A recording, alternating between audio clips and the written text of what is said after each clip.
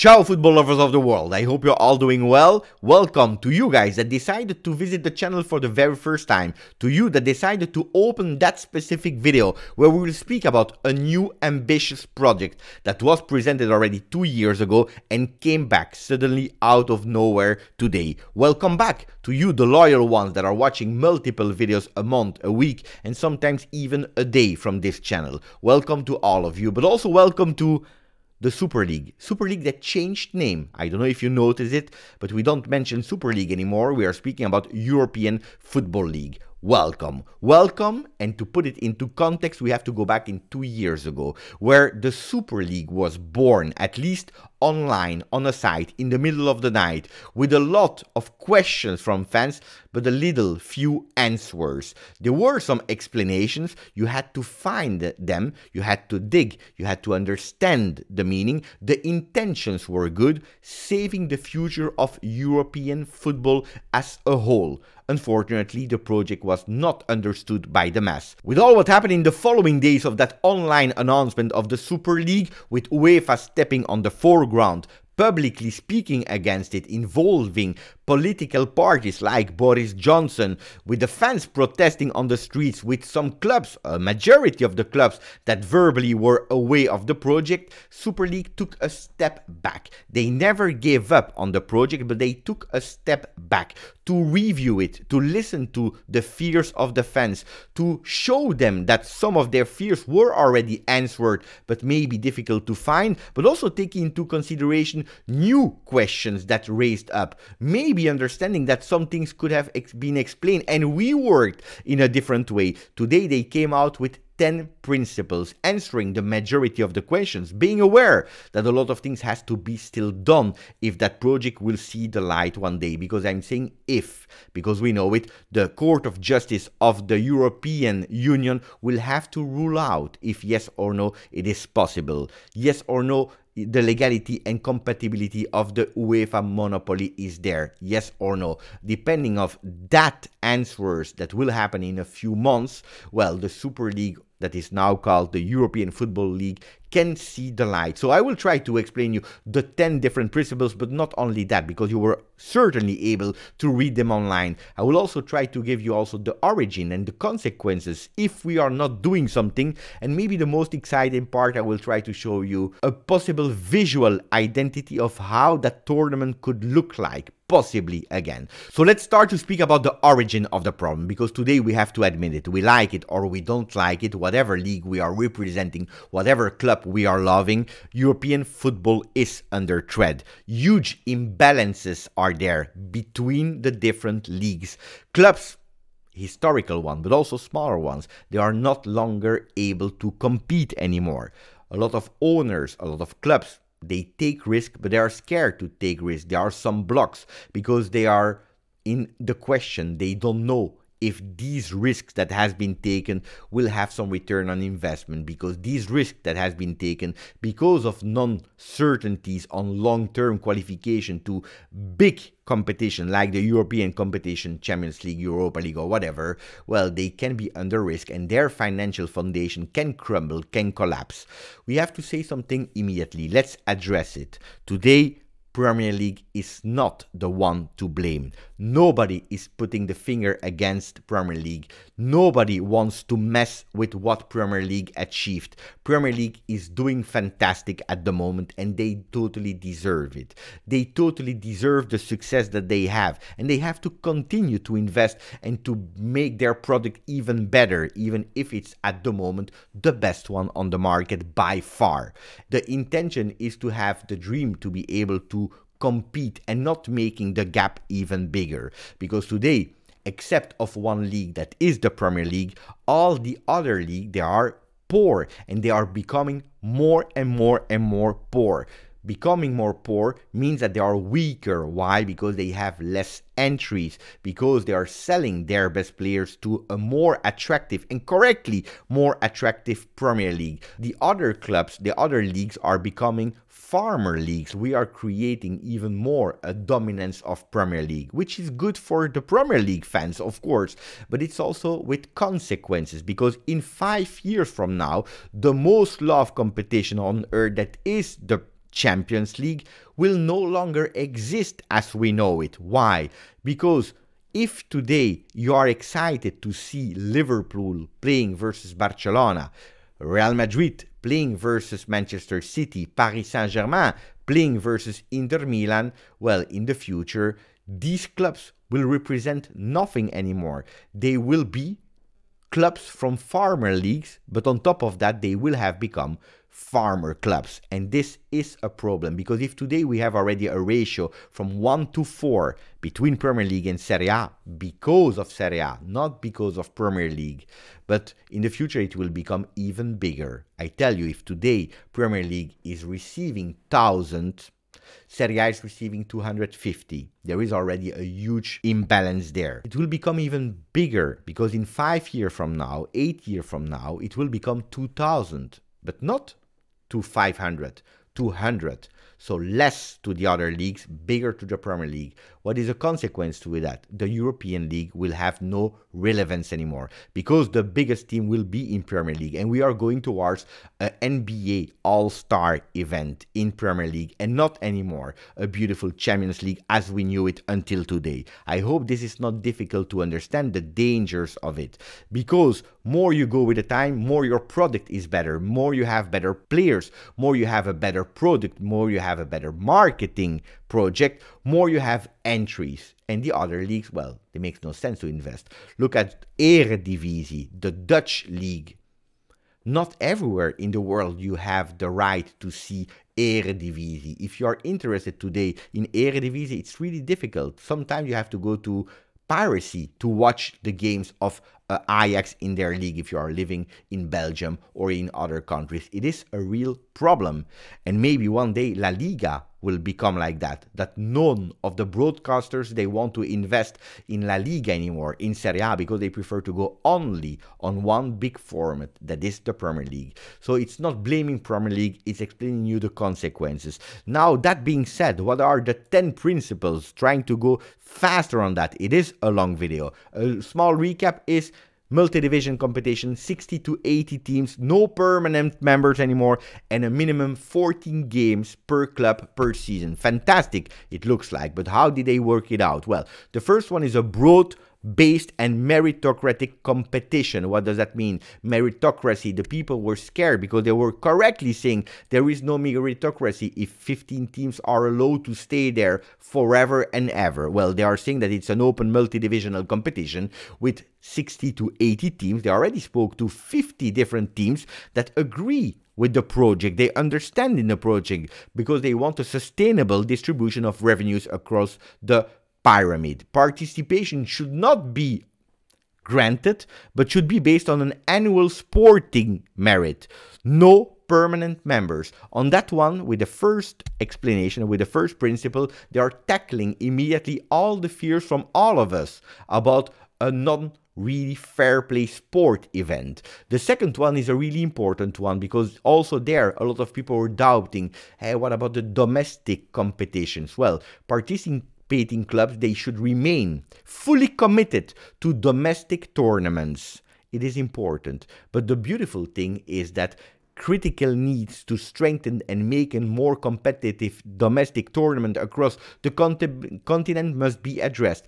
They are explaining that today, with that small sentence or long sentence, they are explaining that they understand that there is an imbalance between the leagues and they need to work on the domestic leagues.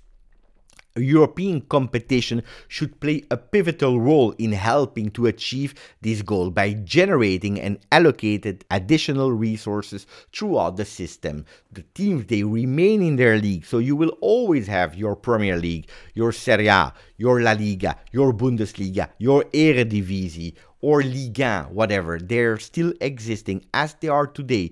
If changes will happen, it is because the league owners will decide it, but absolutely not the European football competition. The European competition, because of more revenues, they will invest more in domestic leagues, more money, more entry shared with the pyramid. The third one is improve competitivity with stable and sustainable resources. Going really fast on that. Clubs also need a greater stability and predictability. When you will see the format that I will show you about how it can look like, clubs will have the certainty or more certainties than today to participate for longer terms in these competitions, which give them and allow them to invest in more structures, infrastructures.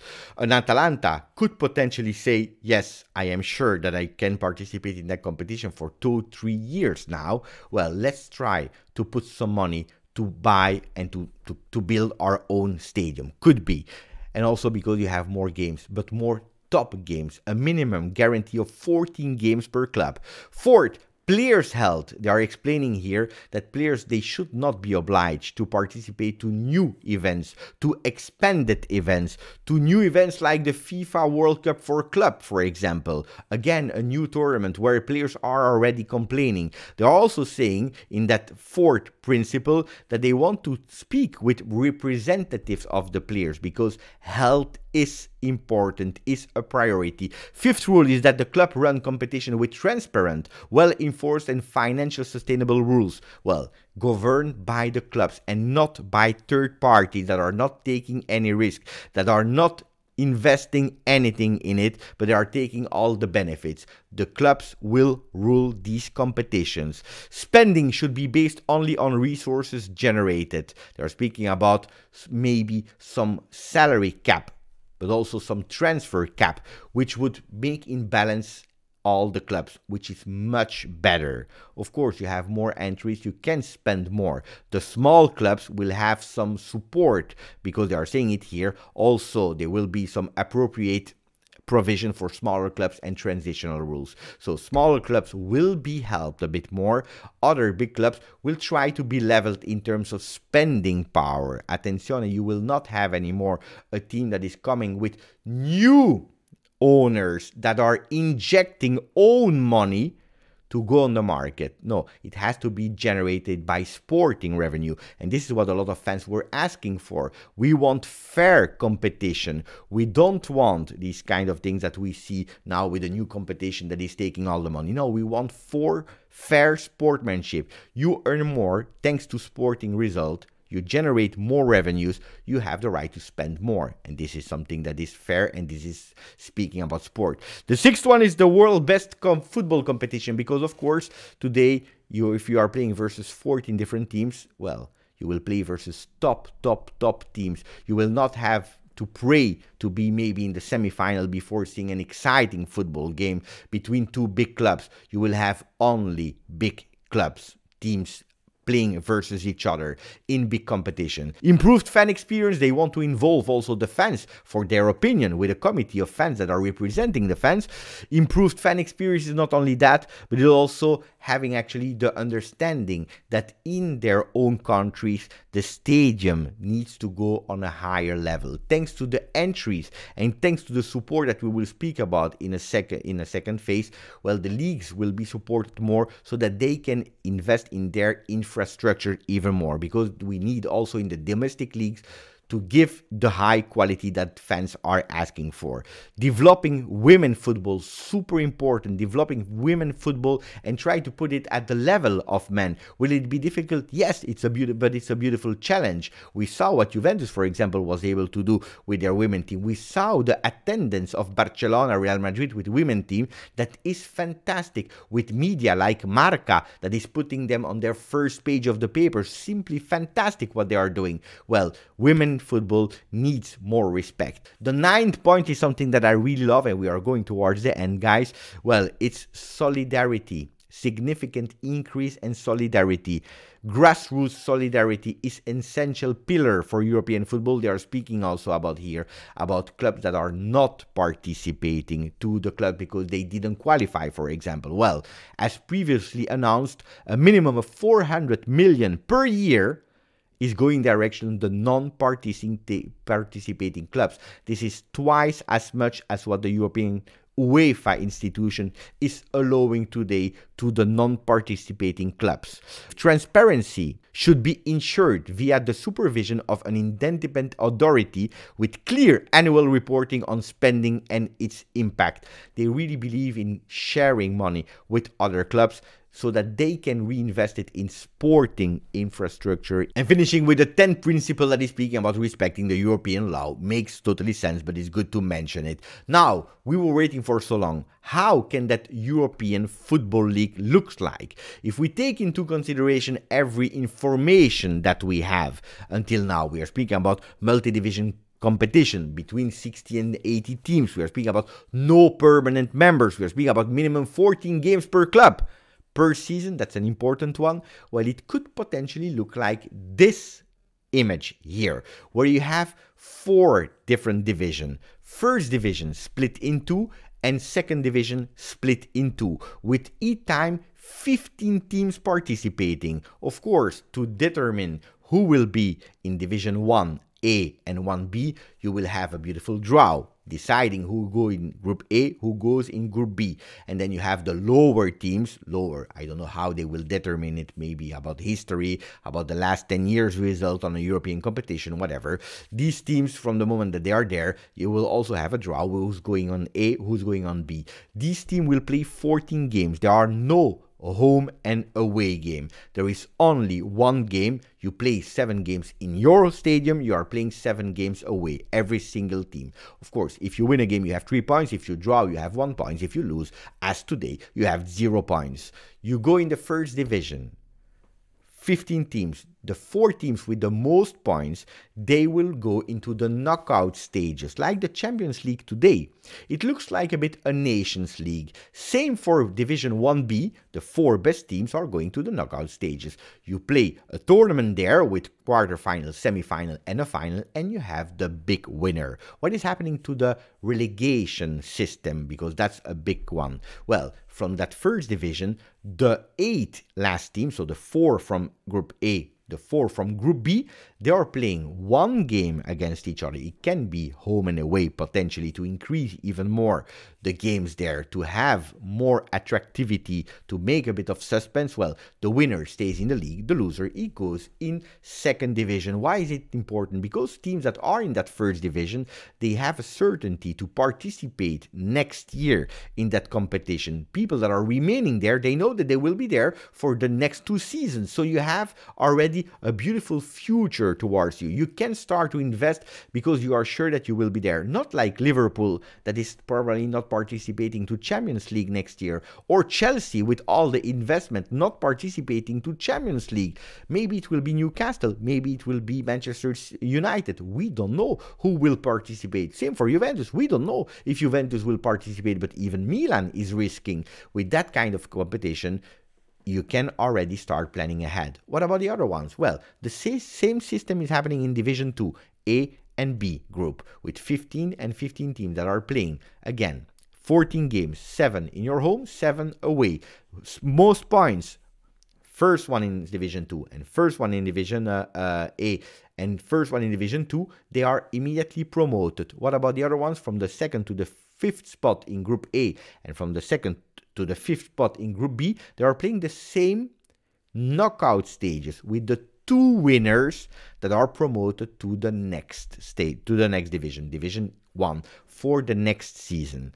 What about the relegation teams? Well, 4 last one of Division 2A and 4 last one from Division 2B, they will be relegated and be out of that competition, freeing up 8 spots for new teams that were not participating. So every year you have 8 new spots. If you are looking, that means that 52 teams are remaining and have some certainties. 52 teams that are participating to these big games. That's immense. This is big. This is huge. This is more attractive and will generate more money than what UEFA is presenting today.